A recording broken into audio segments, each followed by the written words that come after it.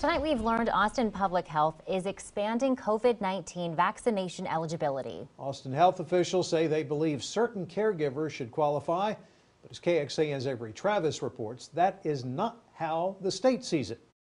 Sissy Sanders has been visiting her mom several times a week in her South Austin nursing home, thanks to her status as a designated family caregiver. You can go inside your loved one's room.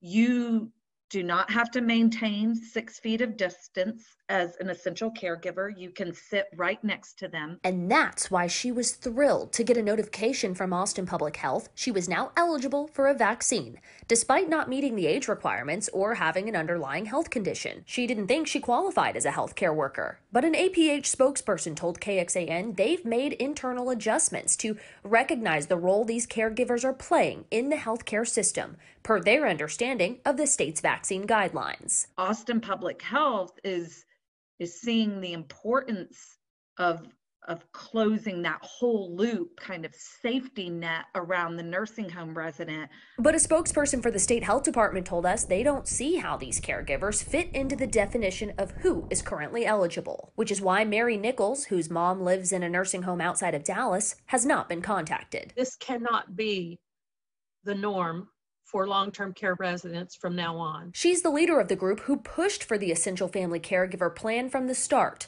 But now she's sending letters to lawmakers begging them to come up with a post-vaccine plan to resume normal visits in nursing homes. We do not want essential caregivers to become the norm. That was a temporary solution. Avery Travis, KXAN News. So far, CVS Pharmacy and Walgreens have finished administering the first round of vaccine doses at skilled nursing facilities throughout Texas. They're now in the process of vaccinating the assisted living facilities enrolled in the federal program.